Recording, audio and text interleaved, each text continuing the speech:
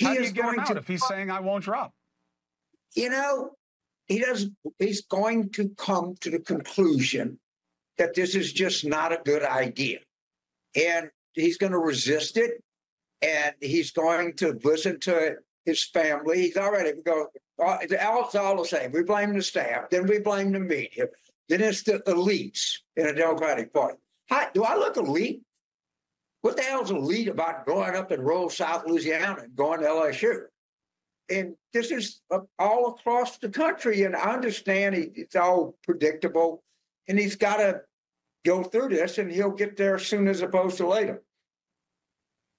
Sooner opposed to later. Where's your confidence come from? Chris, I don't predict things. I'm just telling you it's inevitable. He will come to the conclusion. People will get the message to him.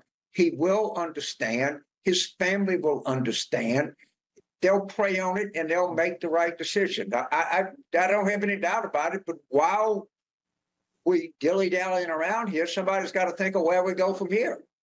He'll get there sooner as opposed to later. That's old Serpent Ed himself, Democrat strategist James Carville, saying it's inevitable.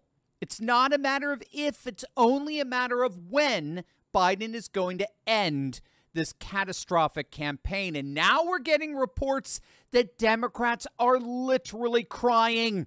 We're going to see the latest on the death watch of the crumbling Biden campaign and why their only other option is actually infinitely worse. You're not going to want to miss this. Hey, gang, it's me, Dr. Steve, your Patriot Professor, here to help you stay sane in these insane times. So make sure to smack that bell and subscribe button. Also, does your financial advisor have your values in mind when it comes to investing in financial planning? Like when you invest in the stock market, do you know exactly which companies you're investing in? I mean, obviously, given the rise of woke Inc., I bet you could think of a whole host of companies you don't want to give a dime to because of what they believe in and how they're contributing to the moral decline of America. And they're certainly not going to do that with your hard-earned dollars. Thankfully, my friends over at Sovereign Financial are committed to helping all of their clients be good stewards by investing your money only in companies you can be proud to own. Click on that link below and you'll quickly find they never invest in companies that support or profit from abortion, pornography, addictive lifestyles, or abuses of any kind. They only invest with companies contributing to positive change in America. This is huge, gang. These fiduciary financial planners always put your interests first. They help their clients be good stewards through tax strategy and planning, retirement planning, and they help you create a legacy for the next generation of Americans. The Patriots at Sovereign Financial are the real deal, so what are you waiting for? Now's the time to get your finances secured and working for you and for the good of our nation. Click on that link below right now to chat with a financial advisor and a true patriot today.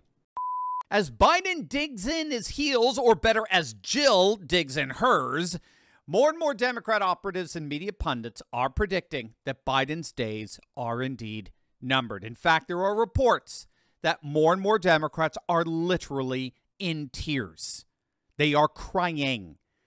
Axios is reporting that a group of swing district Democrats in the House held a meeting yesterday where there were actual tears shed among the attendees, and it's not for Biden. That's what's so hilarious here. It's not, the tears aren't for Biden. They're shedding tears over their own prospects for their own survival. Right now, as we speak, Democrats are projected to lose over 20 seats in the House. That's what Democrat insiders themselves are saying. Democrats are saying this. This is why they're so panicked. They're not just about to lose the White House.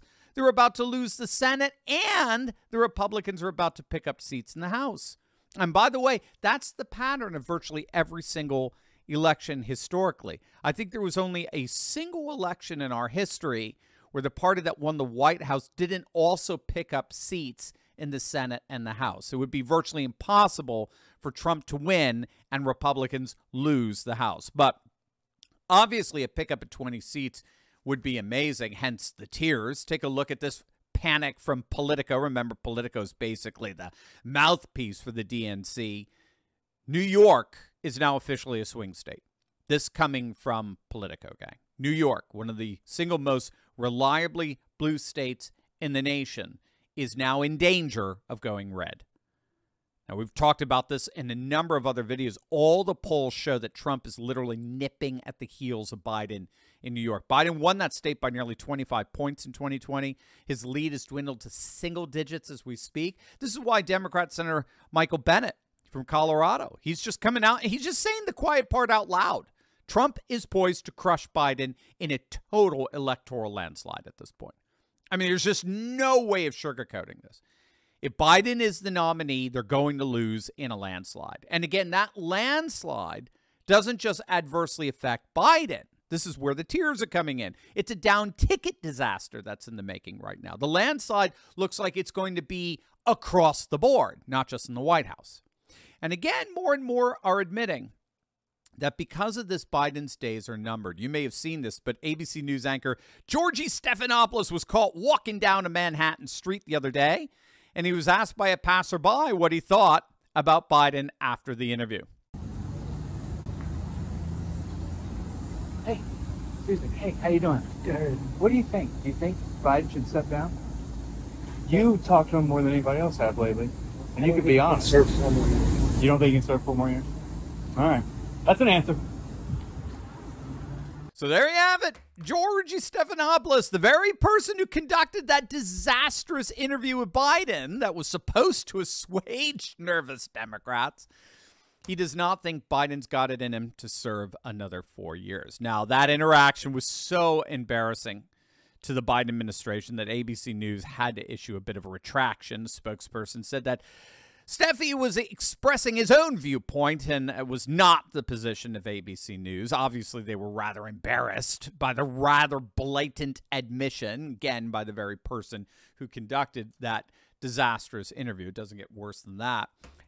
But the pile-on is just getting worse and worse. Now, George Clooney, the rabid leftist Democrat donor, is the latest of the Hollywood ilk calling on Biden to drop out. He joins the hysterics coming from author Stephen King and meathead himself, Rob Reiner, who are all calling on Biden to step aside. For the good of the country, of course, the very country they so virulently despise. But there is a fundamental problem that the Democrats are facing with these calls for Biden to drop out.